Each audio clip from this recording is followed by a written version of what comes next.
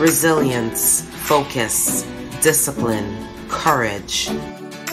Some of the key ingredients in manifesting your vision into a reality. Join me as we delve into what it takes to make your mark.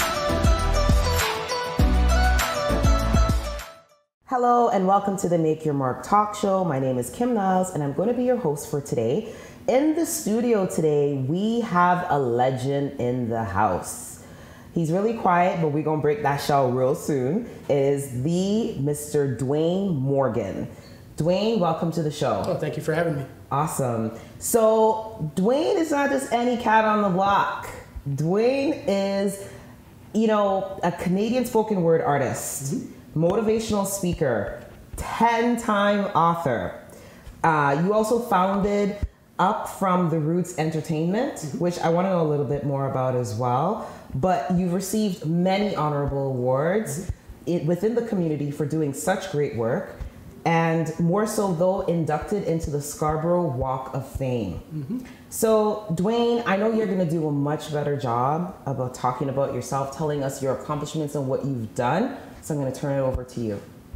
What you said is pretty much, who I am, what I've done. I'm not a big person who likes to, speak about themselves and speak about the things that I've done. I think a lot of that is absolutely irrelevant. I think, we've all done stuff in different ways. Some of us do things that are more out there and more people see it and it impacts more people, but everybody's kind of out there doing stuff. So I never get caught up in the accolades and all these kinds of things. I think there's always, as long as I'm breathing, there's always something else to do, and I'm always trying to do something. So wherever you catch me is just, a moment in time where I've done a certain amount of things, but there's still a lot more to do. So I just like to create, I like to give, I like to, to help elevate people. I like to challenge how people see the world and see themselves in it.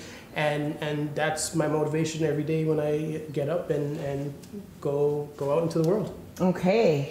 You've done a lot more than that. So I know a lot of people always say to me, I don't want to talk about myself, but I think that there is some benefit in really sharing a little bit of yourself so people can understand your journey. Based on your resume, what it says to me is you're definitely a doer. So you're not about the talking factor. You're like, what are we going to do? How are we going to activate this right now? Yep. So what led you down this path to saying, you know what, I want to create? It's interesting because when I started my career, I was still in high school at the time, and there weren't any examples for what I wanted to do. There weren't many opportunities for young people who looked like me, who were growing up where I grew up in Scarborough. So there was no choice but to create it, but to do it, to be the leader and make these things happen. So I think necessity was really the thing that sparked a lot of what I've done and who I've become.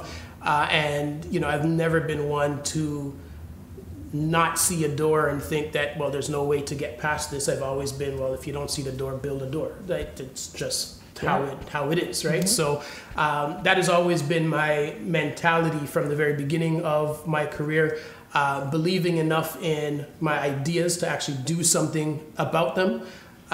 Because the whole thing around imagination and creativity and ideas is that when we're thinking, we imagine things that don't exist, and we imagine them probably because we're the ones who are supposed to create them. And so I always tell young people that I work with to pay attention to the things that you dream about, pay attention to the things that you think about, because those thoughts are being sent to you for a reason. There's a reason why that thought is in your head and not in my head. Yep. Because there's a reason, there's something you're supposed to do with it, and I don't have the capacity to do it. Yep. So every idea that comes to me, even if nobody understands it, if nobody agrees with it, I still have to figure out, how do I do something with this idea, because it was sent to me for a purpose. And I have to figure out, I might not even know what the purpose is. I might not even figure out what the purpose is until after I do it. Yes. But it's a matter of answering the call of what is planted in our imagination. And I think my entire career has been just that, just answering to whatever ideas, I find in my head. Absolutely. I love that you say that because, even on my drive here, so one of the things that I do every day is I listen to some sort of motivational piece, or I'm a huge fan of TD Jakes, so I listen to TD Jakes all the time. And, one of the excerpts I was listening to this morning, he was speaking about the fact that, you know, God will give you an idea or give you a vision, but not give you the tools on how to do it. And then you wonder to yourself, well, why me? And then the idea is in order to unlock the why, you have to actually execute it to see what that breakthrough is. So it's funny that you just touched on that, because sometimes I get some of these ideas and I'm just like, okay, well, how am I supposed to do this? Where am I supposed to start? I have no, like, it's such a great idea. I know it solves a problem, but I don't want to bother anybody anymore. I don't want to ask for anything, right? And that's how sometimes we kind of get in our way, because now you think, well, I know I can't do this by myself. I know I'm going to need you, I'm going to need you, I'm going to need you. But then it's like, here she comes again knocking at my door.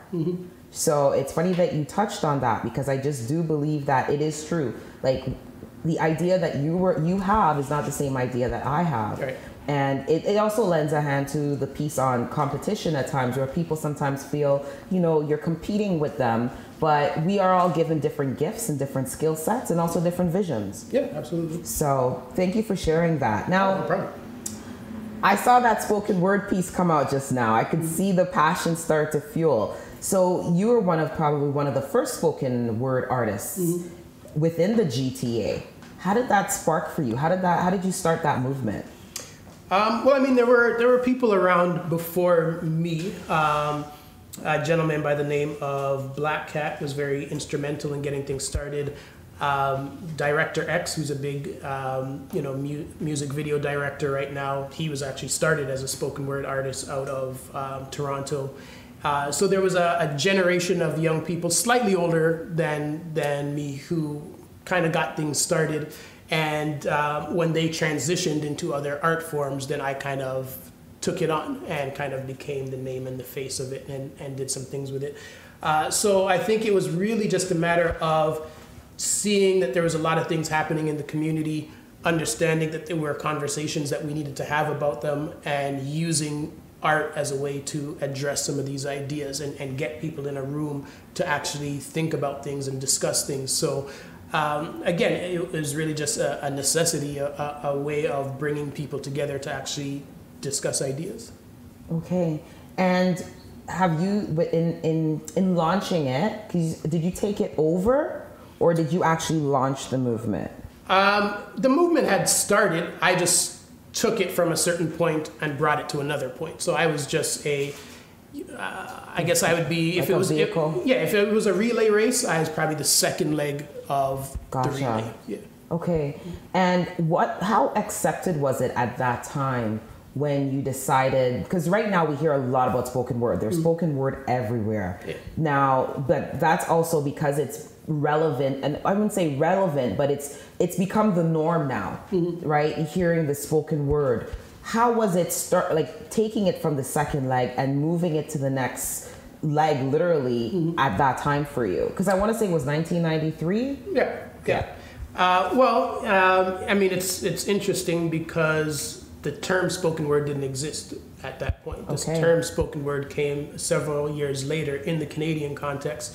And what happened was that for many of us who were involved with spoken word, we were young, we were racialized people, first generation, in Canada, and we weren't really accepted in the poetry circles and the literary circles and that sort of thing. So we called ourselves poets, and the people who were the poets, who were normally older, white, didn't accept us into their world of poets. So they actually pushed us to the side and said, well, you guys, that's spoken word and we're the poets, kind of thing. So that's really how that came about. The term spoken word really addresses the fact that we were pushed to the side and we were excluded from this whole literary movement or whatever that was happening. So to see so many people now say that they're spoken word artists, especially people who aren't of color and that sort of thing, who might not know the history of how that term came to be and how it was used, is always very interesting for me.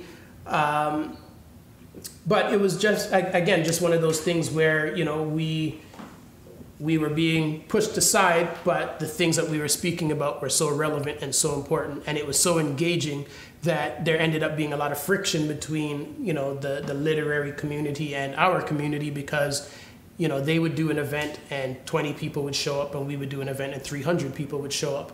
And suddenly everybody wanted to be at the spoken word things, and everybody wanted to be a spoken word artist because it was sexy and it was cool and this sort of thing.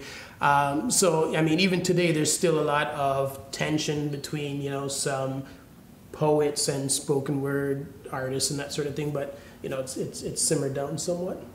I like that you said that just now. So you said that, you know, it was a sexy term to be, you know, the fact that 300 people would show up, and this is the real meaning of spoken word, it sounds like potentially could have been lost in translation as it grew. So do you feel that the spoken word world has now just kind of been exploited in a sense? There's a lot of exploitation that's happening right now in the spoken word scene with, you know, everybody's a spoken word artist just because they wrote a poem on a napkin, and that's really not what it is. You know, I mean, it's much deeper than that. And it goes in cycles and stuff. I remember when, you know, the Love Jones movie came out, then every guy wanted to be a poet and be like the dude in Love Jones and stuff like that. So, I mean, it happens. Everything is cyclical. So, I mean, right now it's kind of in a phase where there's other things that I'm trying to do because I don't really like what's kind of happening with it right now, but at the same time, there are certain events that I continue to produce because I know how important they are to the essence of what spoken word actually is. Okay, awesome. That's amazing. We're going to get into that a little bit more. No problem. But on that note, we're going to take a quick break and we'll be right back. From a tender age, I recognized that I was not the average girl. I was always opinionated, outspoken, and for the most part, unapologetic. I was born to lead, to inflict positive change, to serve. I was born a leader. Harnessing this internal drive led me to spearheading several businesses while unlocking potential within large organizations in director roles throughout the city. While on this quest, I discovered my love for people and passion for personal development. Throughout my career, I have mentored hundreds of individuals, both personally and professionally, channeling my belief of self-care and with an avid love for fitness. Daily, I nurture my mind, body, and soul, embracing the very act of self-love. I truly do believe that you cannot give what you don't have. With a commitment to living on purpose and within my purpose, my personal mantra is to leave better than I met.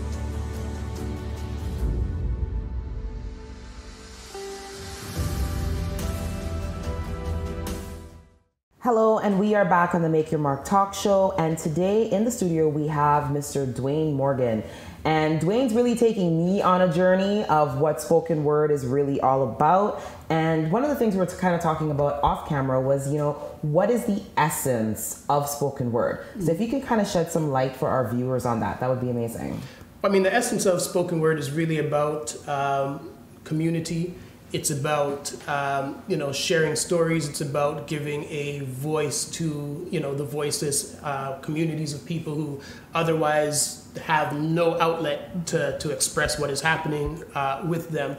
And I mean, even if you go historically in the Black community, you know, throughout Africa in different tribes, there was always a person who knew the stories of that particular tribe, and it was their job to be able to transfer that knowledge to new people that come into the community, to the next generation and that sort of thing. So that oral tradition of being able to tell stories has been a part of us and what we have done forever. And it's one of the reasons why we were written out of the history books, because our history wasn't written down. It was told orally, right? Awesome. So when they created the history books, they just wrote down what everybody else was writing down. Because we spoke our history, we didn't end up in the history books, right? Now we have Black History Month and all this other stuff, but that's a whole other rabbit hole that I'm going down right now, right? So yeah, that's it. So what are your thoughts on Black History Month? I mean, I personally love it. I think there's our society and school system does a great job of miseducating Black kids and kids of color, and you know, it's still somewhat misguided in that, you know, even, you know, with my daughter, there's not much she learns about herself during that month, because it's kind of still, it's there, but it's up to the Black teachers to kind of figure out what we're going to do. No one else knows what to do with it. No one else knows hey, what am I supposed to do right now? So it's there and it's not there at the same time. So, you know, it's a great opportunity for me to actually go into different schools, community centers, and actually work with people in the community about raising the awareness and knowledge of, you know, what our community has given to the world that a lot of people don't know. Thank you for sharing that, because that has been in my experience. So in schools, it is all about scrambling, and all the people that are Black in the schools, which you can usually count them on one hand, they are left to say, okay, do you know some African dancers? Do you know a poet that you can bring in? Do you know a motivational speaker that you could potentially come in that can tell the kids a story about Black history? And the intention is really not there. What it is that it's Black History Month, and let's find some people that are Black that can come in and represent for an assembly. And unfortunately, it is such a poor representation of our culture. And particularly, I am not a fan of necessarily Black History Month, because I believe Black history should be every month. And I don't believe that we should literally keep it down to the shortest month of the year to say that, you know what, we're going to talk to our kids this month about what it means to be Black. I believe that is one of the biggest elements that is actually missing in the school system, is that there is no representation.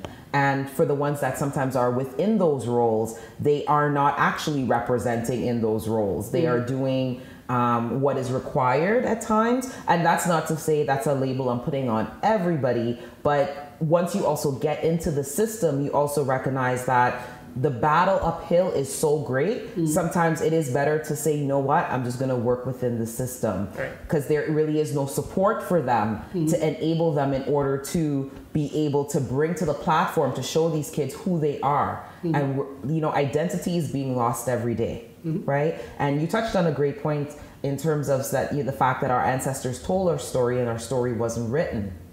So, but on that note, for you, what has been one of your greatest accomplishments?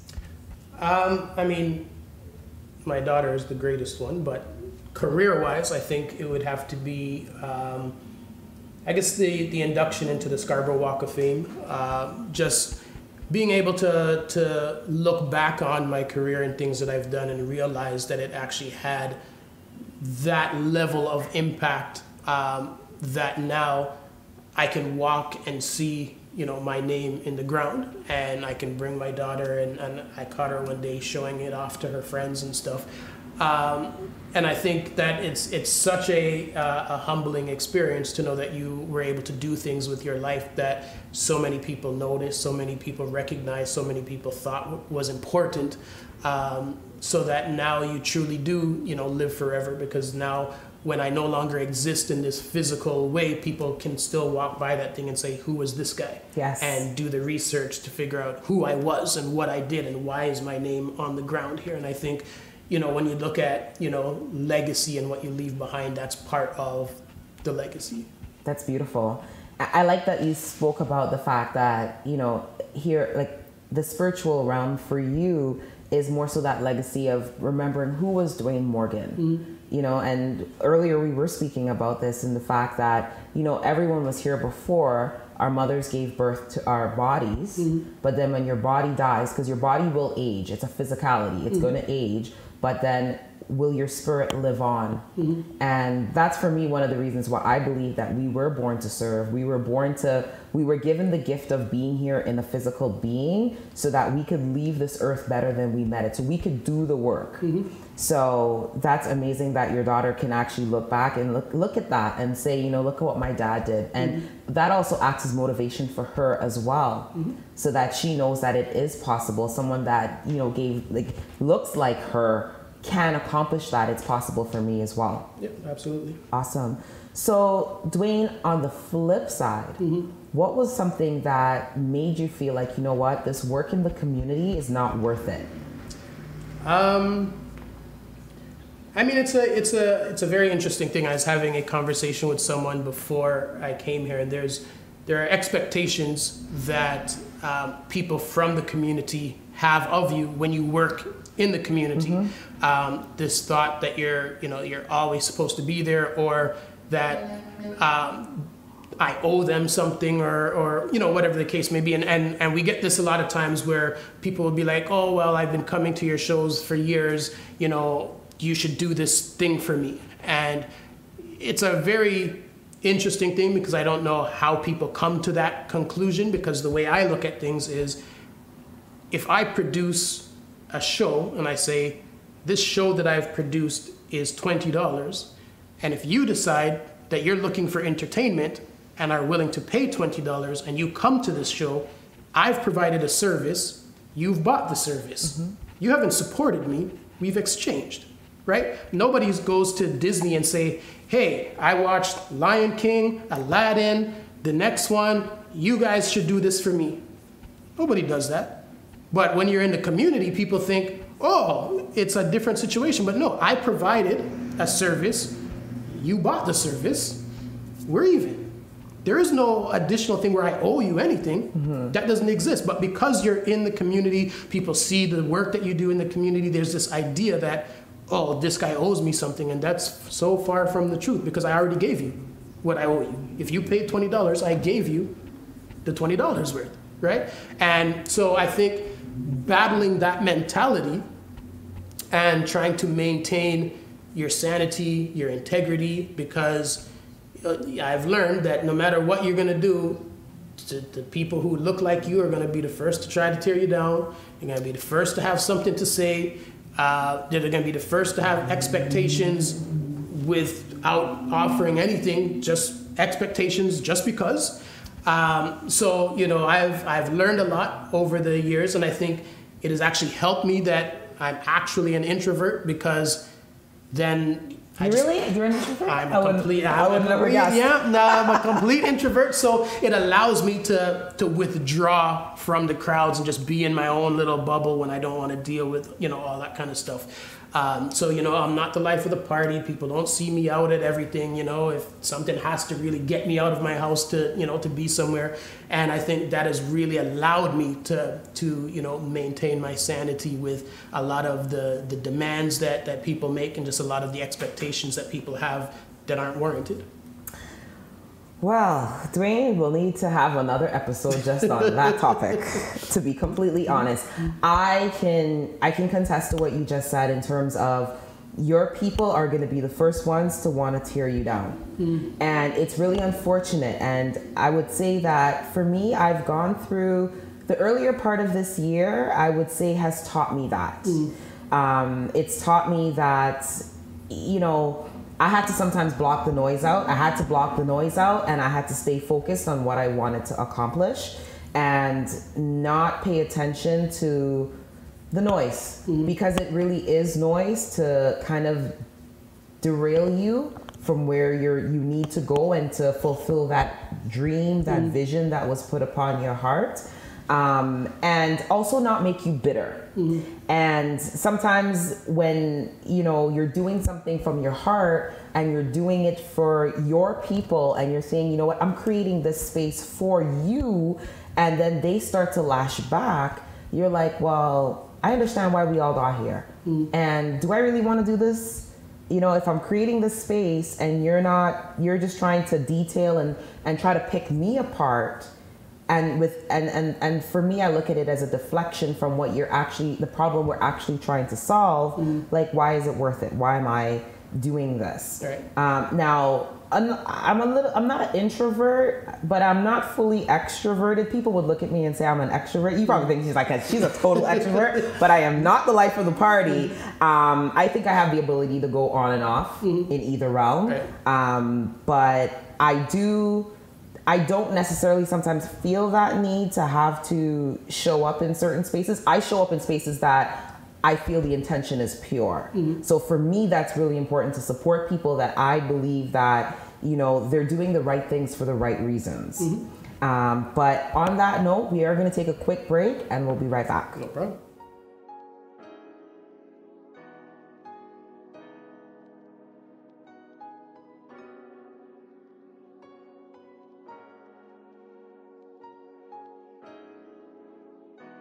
Hello and welcome back to the Make Your Mark talk show. Today on the show we have Mr. Dwayne Morgan. So we've been having some really good conversation around community, around spoken word. And you know, before the break we were talking a little bit about some challenges that you faced in producing the work that you have. Mm-hmm.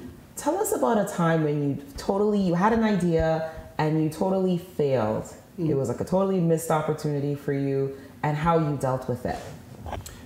Well, I mean, I don't think there's an opportunity that fits into that. I have failures on a regular basis, and I have ideas that just don't work on a regular basis, and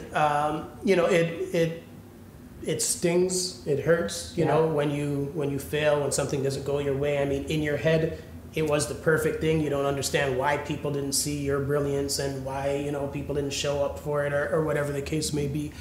And, we live in a society today where everyone fears failure. And I believe the reason why I'm sitting here is because I'm a failure. Because it is your failure that leads you to success. It is your failure that allows you to see what you can do better.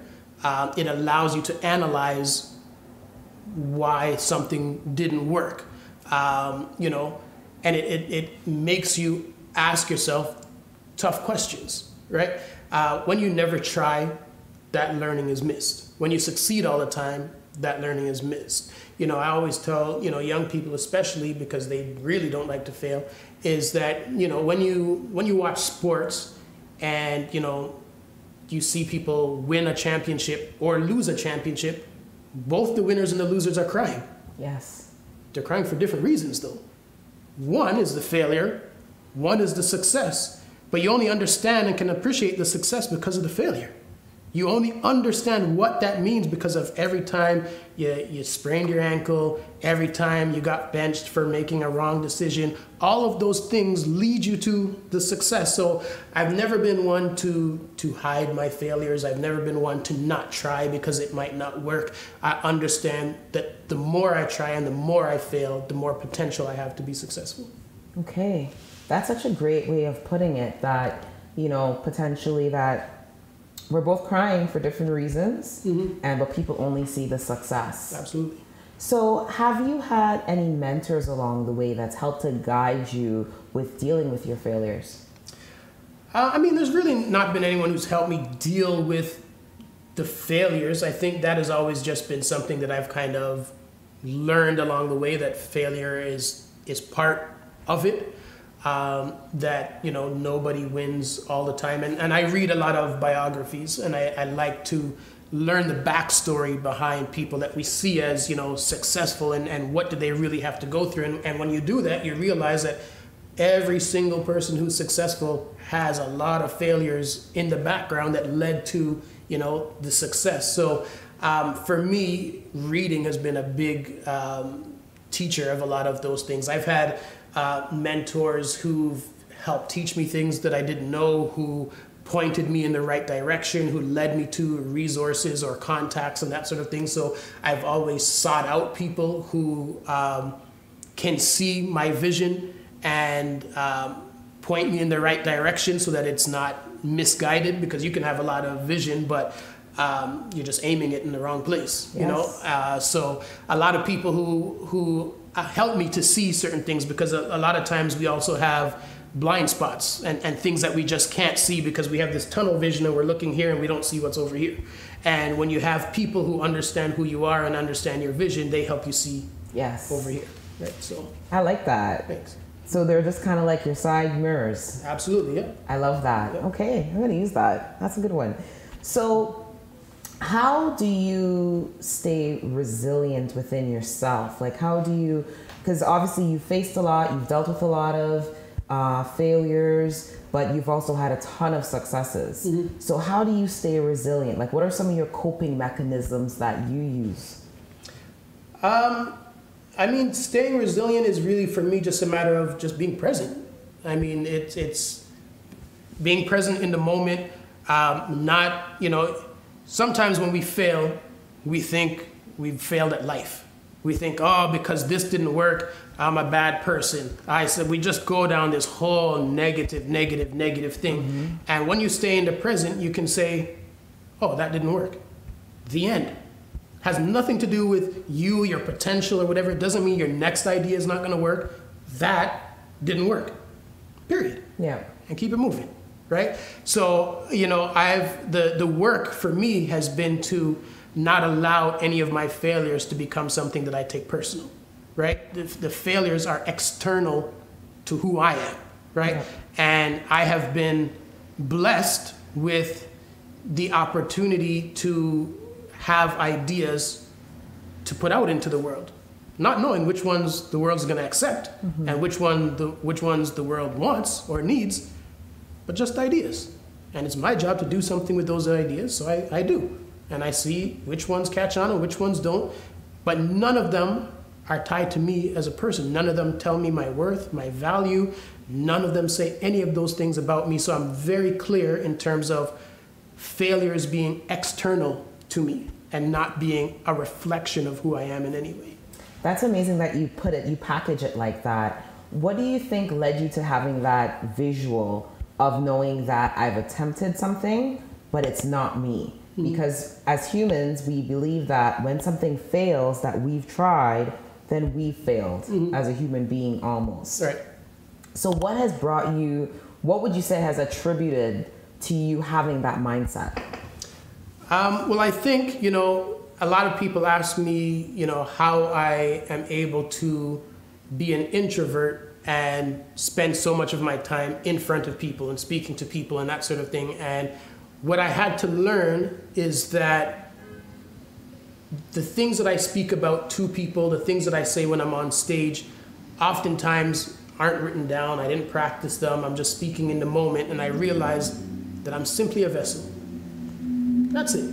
I'm a human being who is a vessel, and in any given moment, stuff is going to come to me and I'm just going to give it away. And when I realized that I'm here just giving away what the universe has given to me, I take myself completely out of the equation. And one of the problems for us as human beings is that we always want to be in the forefront of everything. We never know when to just step back and be like, that has nothing to do with me. We want everything to be about us. Yes. And it's not always about us. Yes. And I think when I learn that the positive things have nothing to do with me, I'm just giving stuff away, then I can very easily have the negative things not have anything to do with me because it's not me, right? I am this spiritual person who's just in this body at this particular time in the history of the world. Every single day, there's a clean slate and new challenges and all those kinds of things. And I just give stuff away every day, and I take nothing personal. Wow. That is a different level of consciousness. Absolutely a different level of consciousness because, and I always tell people that for me, I say this every morning, when I pray, I say, God, use me today as your vessel to allow him to really work through me and give back to the world, because I am a huge advocate for giving back and serving, and naturally though. So not having a conscious effort that, you know what, I'm gonna do this today. But if you could be that selfless and just allow the energy to flow through you, then you start to get also a lot of revelations, I feel, that, things make sense to you. You pick up on energies around you. So that's really key. What you said is just to, once you do realize that you're here to serve and you just allow it to come through you, because you're just a physical body, but your spiritual being is a lot greater than what people are looking at and potentially judging essentially every day. Absolutely. Awesome. On that note, Dwayne, we are going to take a quick break and we will be right back. All right. It took a lot to get to this place, to feel comfortable to wear my own hair. It took a lot of reflection and coaching and support from the team here and of course my family. I know my husband really was looking forward to this experience of me exposing my hair, but I was afraid. I won't lie, I was afraid. I didn't know how it would come out. I had been so used to wearing units that I couldn't imagine myself exposed with such a short cut my jawline and everything just kind of out there. But all in all, I have to say it was definitely a freeing experience, and I'm so grateful for it. And I definitely would recommend it to anyone who has that self-doubt or that unsurety about exposing natural hair. I definitely would take that chance.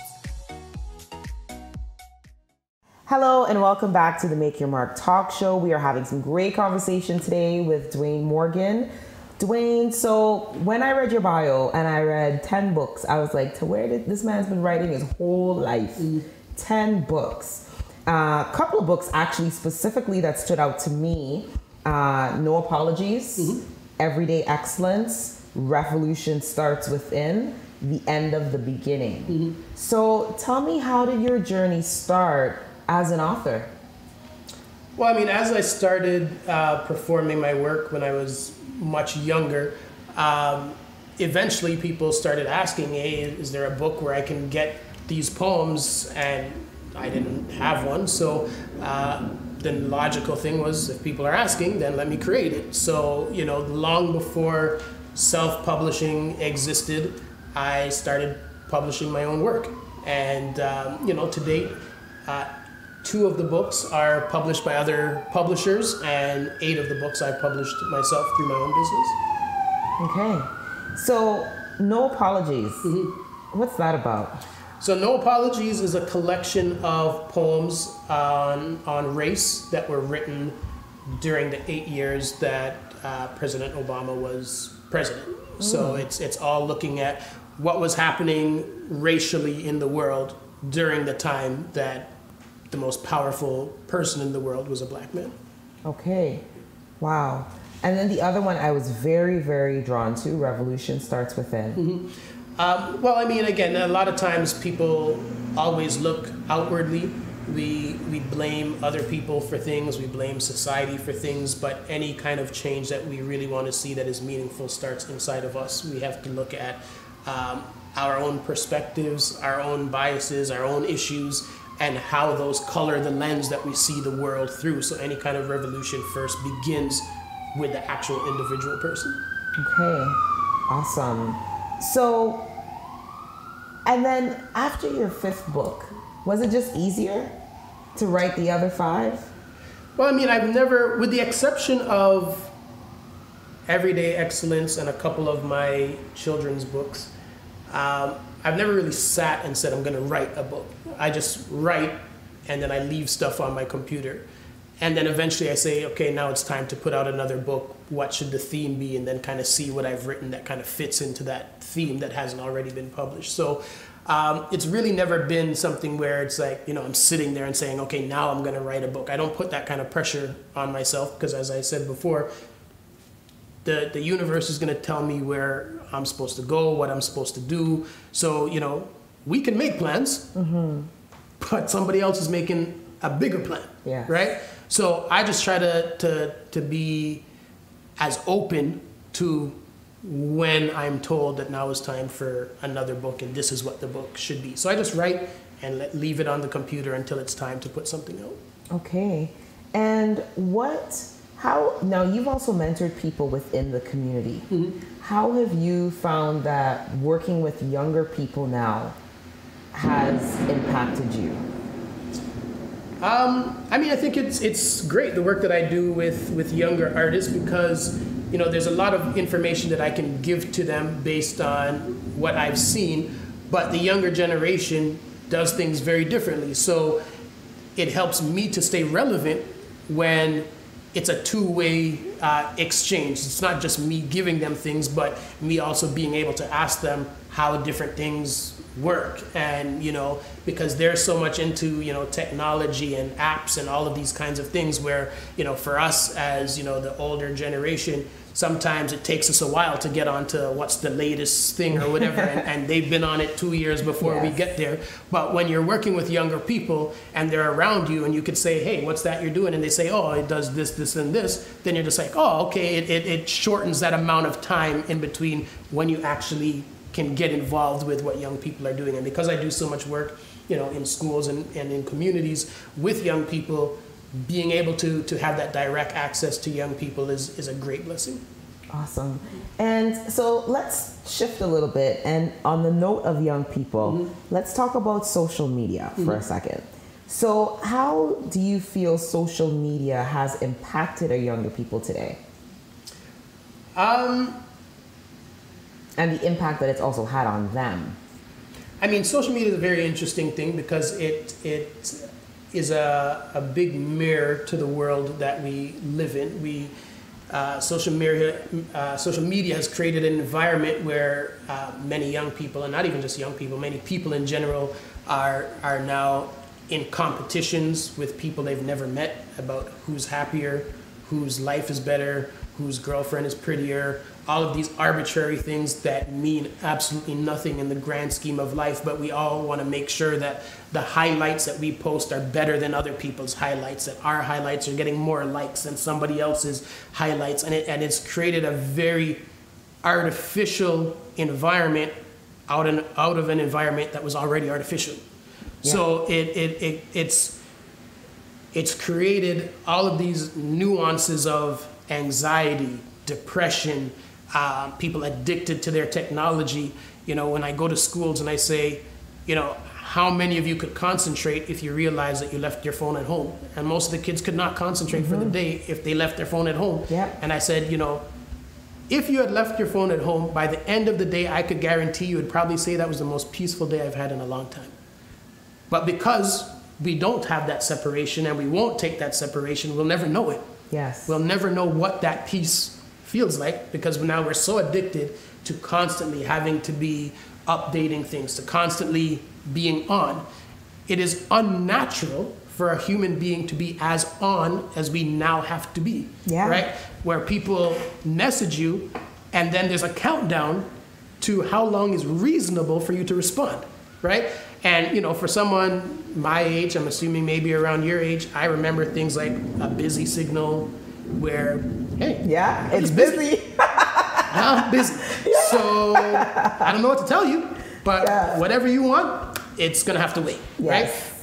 But there's no more waiting now. Everything is instant and life does not work in an instant. Yes. But the technology is training people to believe that things happen in an instant. Success happens in an instant.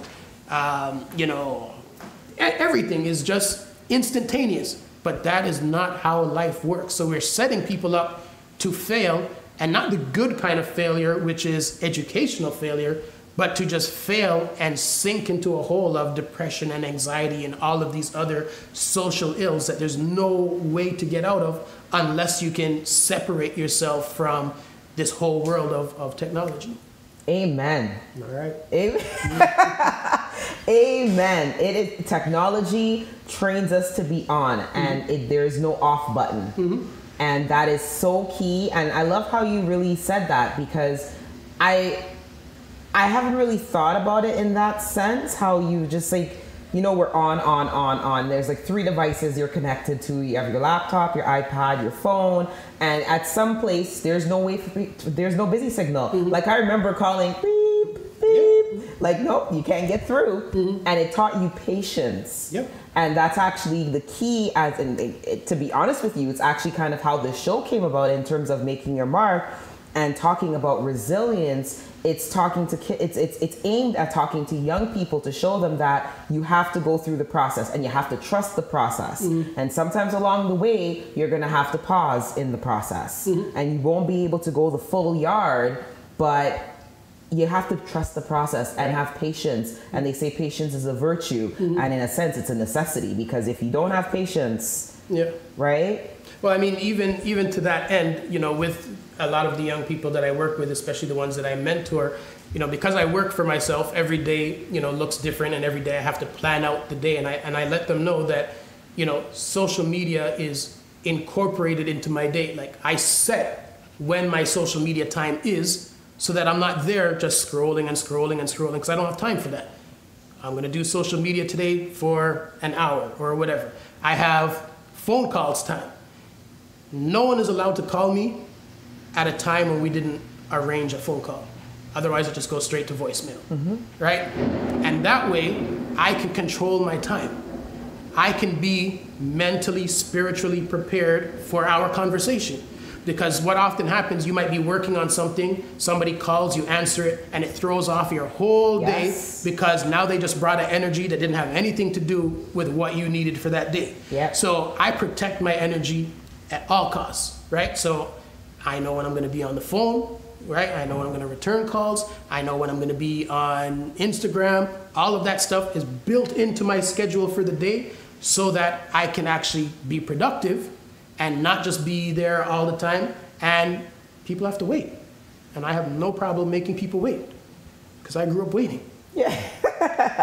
And, you know, for me, I'm very big on protecting my energy as well. My big thing starting off the day is I have to work out. And if I don't work out at the beginning of the day, I kind of feel kind of disillusional and distorted in a sense. But if I plan not to work out that day, then I know it's been planned into my day.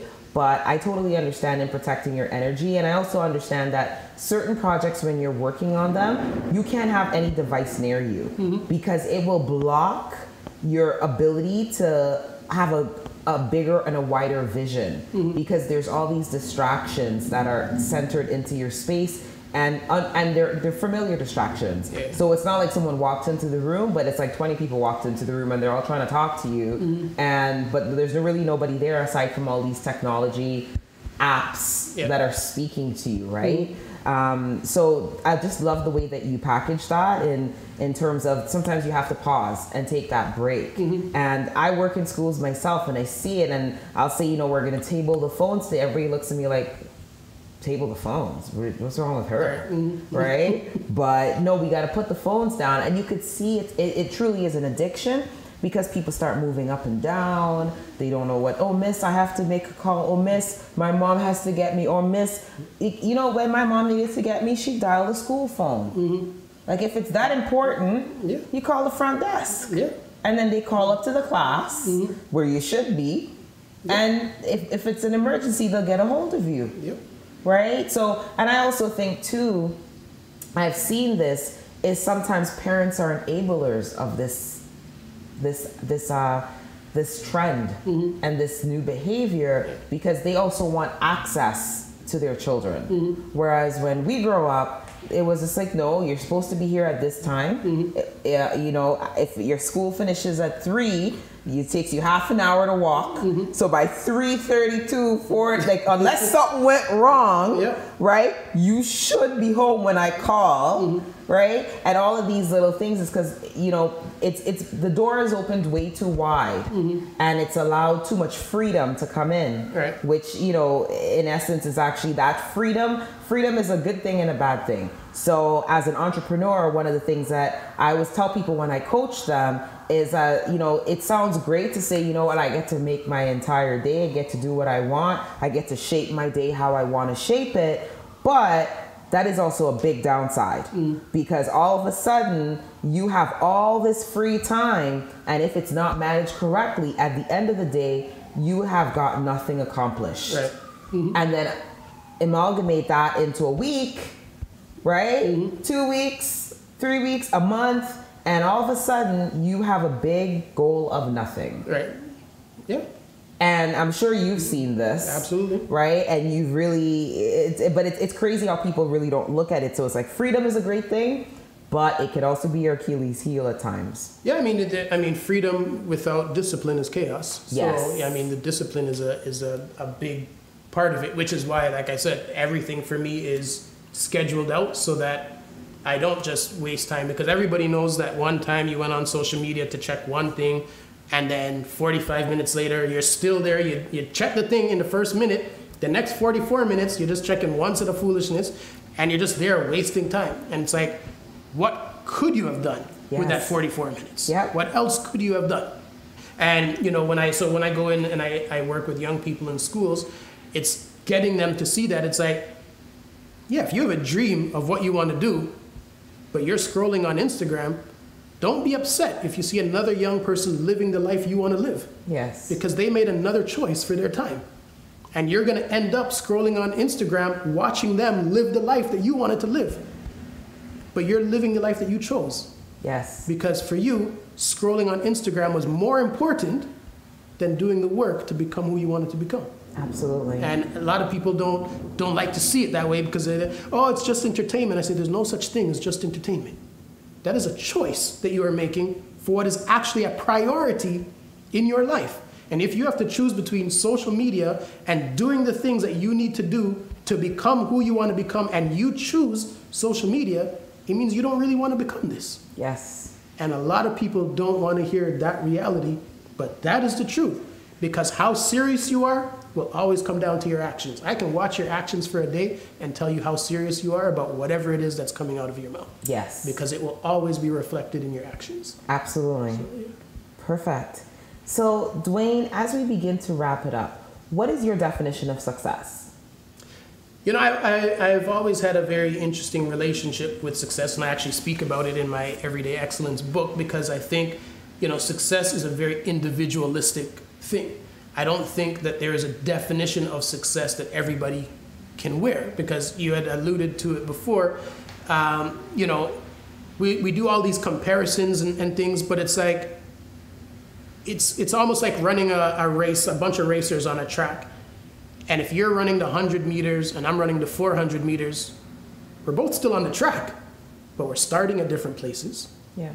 But we're also ending at different places. And we're not in a competition if we're not starting and ending at the exact same place. But it's very rare that you're going to find two people who are going to start and are trying to get to the exact same place. So there really is no competition with anybody. So success has to be a very individual thing. So for me, being successful is just waking up and being happy with where I am in life and being able to accept where I am in life. And that doesn't mean that everything is great and there's no bad days and any of these things. It's just being able to accept it as this is what it is. And then do the work to move from there, to stay there, whatever the case may be. But it's just that piece of being okay with where you're at. Yeah. Awesome. That's a really good way to put it as well. Because it's such a different lens. Mm-hmm. We all wear a different lens. Absolutely. So, Dwayne, what would you say would be 3 things that you've learned that you would pass on to young people, that from your experience, how to stay holistically resilient? Well, the first thing is to fall in love with yourself. Don't worry about the cute guy or the cute girl. They don't matter if you don't love yourself, right? So first things first, you got to fall in love with yourself.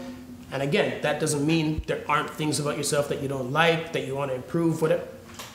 Just that level of acceptance so that when you look at yourself, you don't see all the things that need to change, but you see all the things that you love. Yes. And then you look at yourself every day and you tell yourself how wonderful you are. So that's the first thing. Okay. The next thing, I think, you know, the greatest lie told to human beings is that we have time.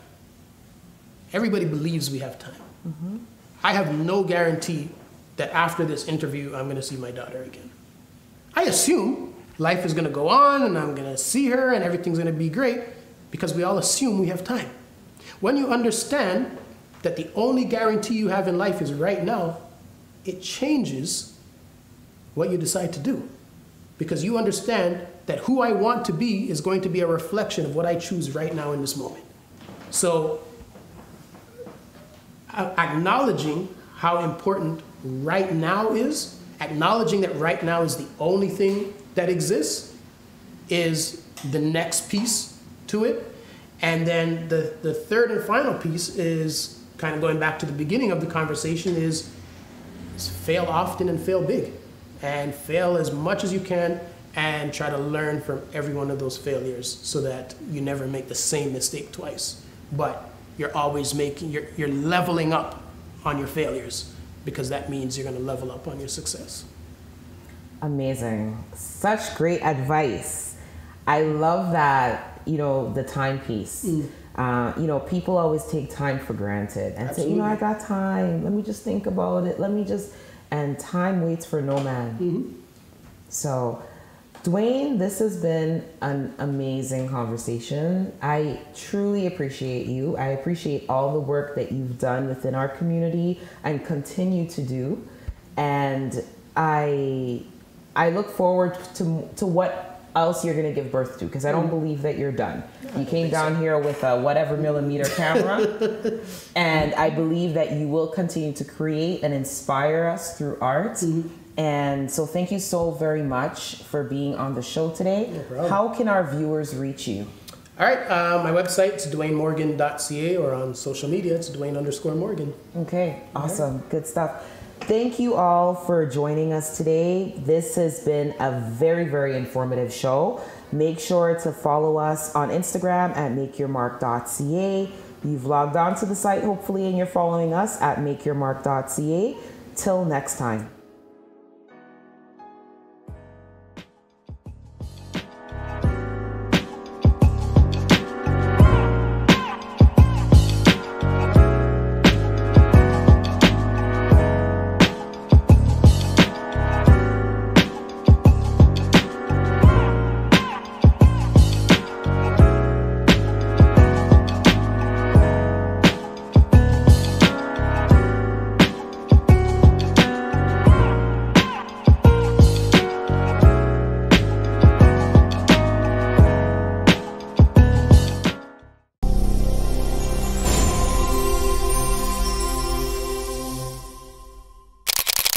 You